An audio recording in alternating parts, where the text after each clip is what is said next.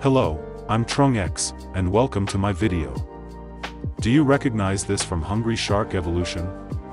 I was introduced to this game by a friend, and I'm still a beginner, but I find it quite interesting.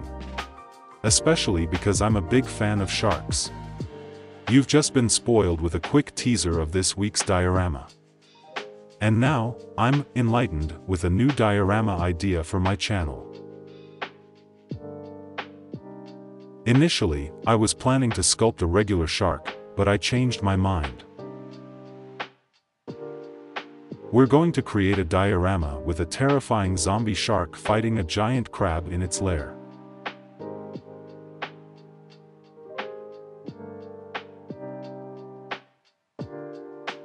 I chose the giant crab because I've never sculpted a crab before. Hopefully, it won't turn out too bad.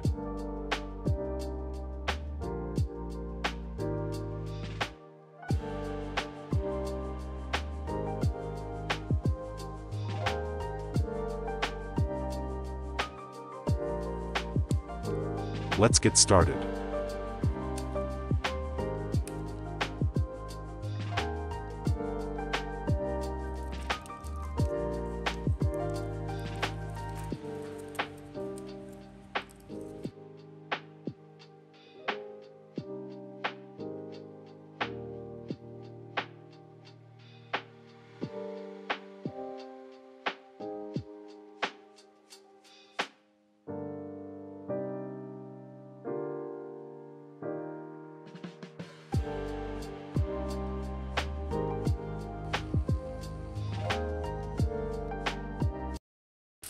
Unlike my usual process, I'll start with the crab.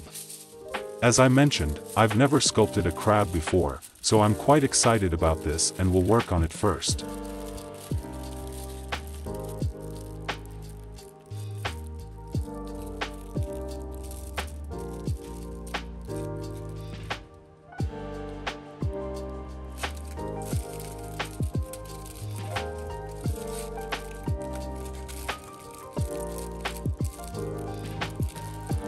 I'm using steel wire and aluminum foil to shape the crab. A large shell, 4 legs, and 2 sturdy claws.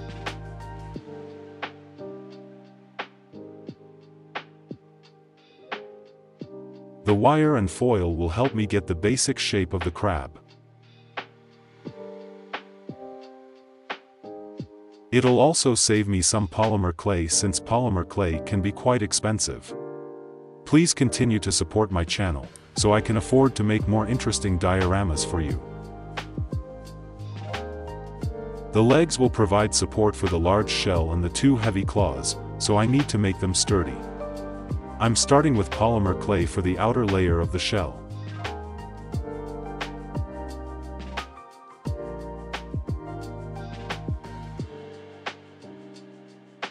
The appearance of this crab is quite unique. And while I've referenced some images on Google, they're not very clear. I've had to do some anatomical research on marine crabs, but I didn't have much time, so it might not be entirely accurate. I hope you don't mind. The eyes of this crab will be a bit protruding. In real life, I've seen many crabs with eyes that stick out like short stalks. They look quite fascinating. Next is the mouth, or possibly the beak.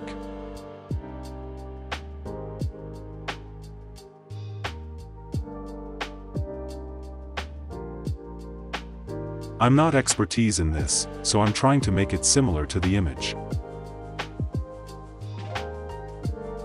Wait a minute, my workshop is a bit messy.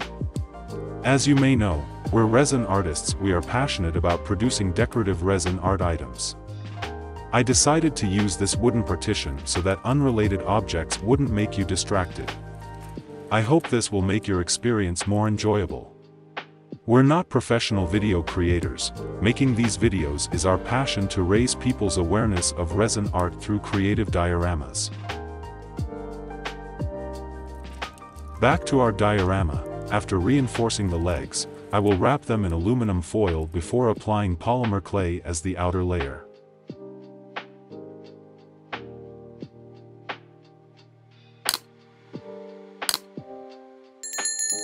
The polymer clay I'm using is somewhat soft and a bit challenging to shape, but it's more cost-effective compared to other polymer clays. I'm making 8 legs one by one.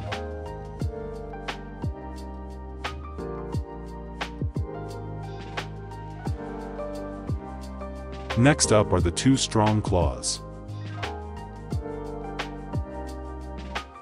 They're definitely the crab's most powerful weapons.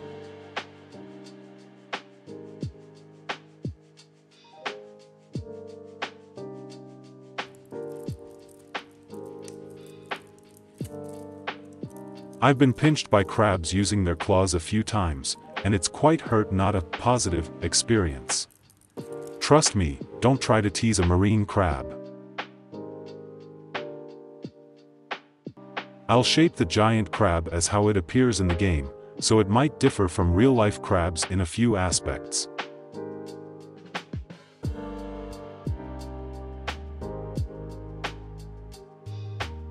That's the end of our boss, giant crab, sculpting. How do you like it? Let me know in the comments section below. Now, let's paint the crab. I found an image on Google, and I'm going to paint it purple, just like the image.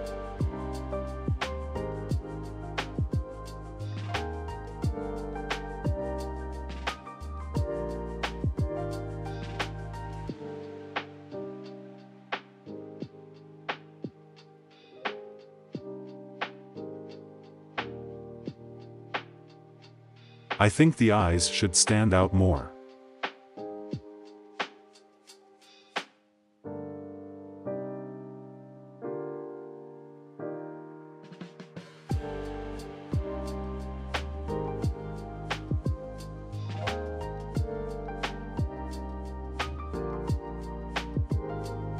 Alright, I think that's enough for this crab.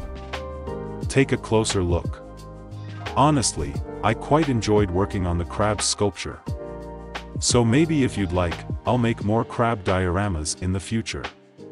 Of course, they will be my imagination's versions, and I think they'll be quite terrifying. Okay, the boss crab is complete. Now it's time to create the main character in most of my videos, the shark. As I mentioned at the beginning of the video, I'll be making a zombie shark. I think a zombie shark fighting the giant crab will be more dramatic. A regular shark would be easily defeated by the giant crab. It would swim away and call the zombie shark to help fight the giant crab. Quite logical, right? I'll place the giant crab at a distance so it can witness the entire process of creating a zombie shark. He'll like the process, right?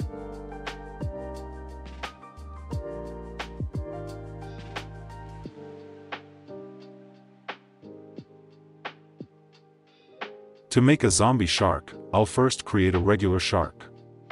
Then, I'll modify some parts of its body, like torn fins, exposed bones, large open wounds on its body oozing with blood, and, of course, sharp, menacing teeth.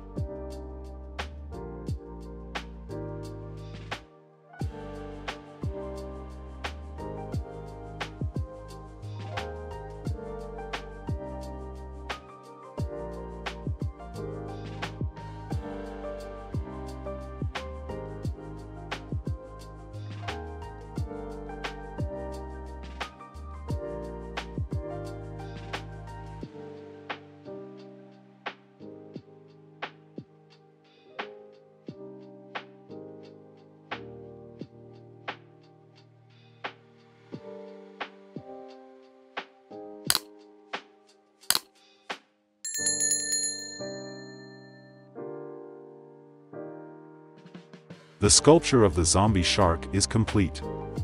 Before painting, let's take a closer look. I hope you like my zombie shark sculpture.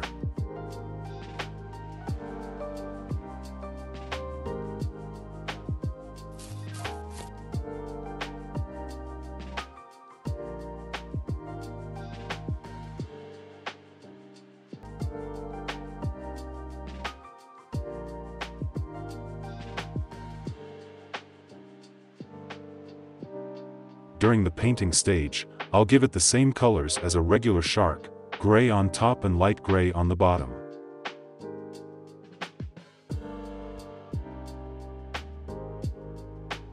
Then, I'll paint the open, bleeding wounds.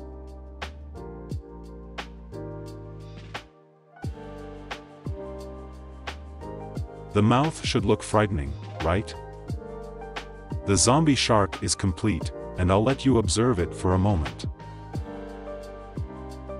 I'm shooting this video with an old phone, so the image quality isn't the best. Occasionally, I borrow my friend's semi-professional camera, and videos shot with that camera have significantly different visuals. I really like it. I'll try to save money to buy a camera for myself. Then my videos will have much better visuals. I hope that will make my videos more popular.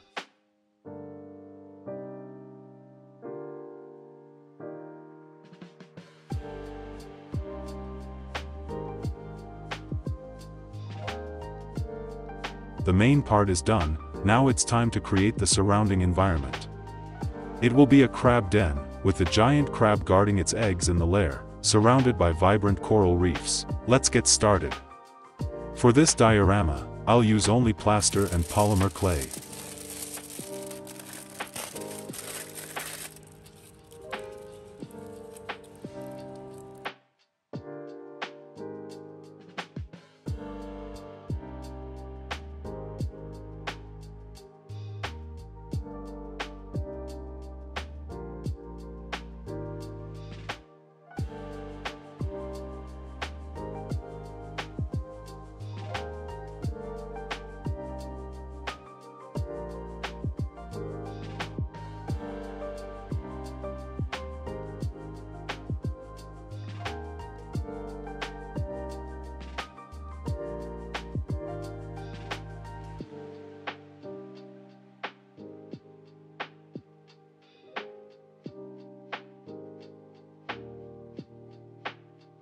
After shaping with plaster, I'll start painting it. The rock cliffs will be a gray-blue color. The eggs will be golden and shiny. As for the coral reefs, I'll sculpt various shapes and use different colors. I've always loved admiring the bright coral reefs when diving in the ocean.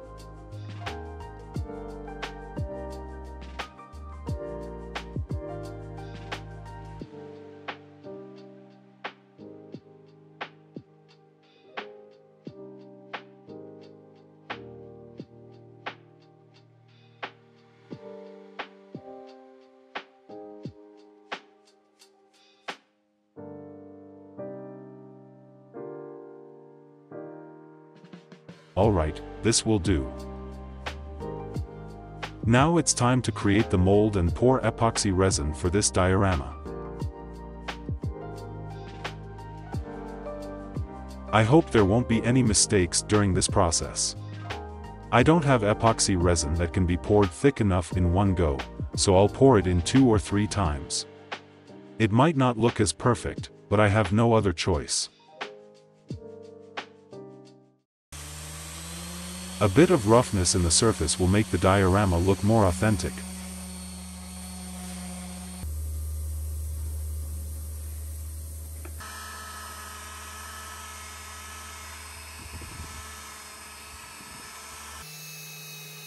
Now, it's time to present the masterpiece.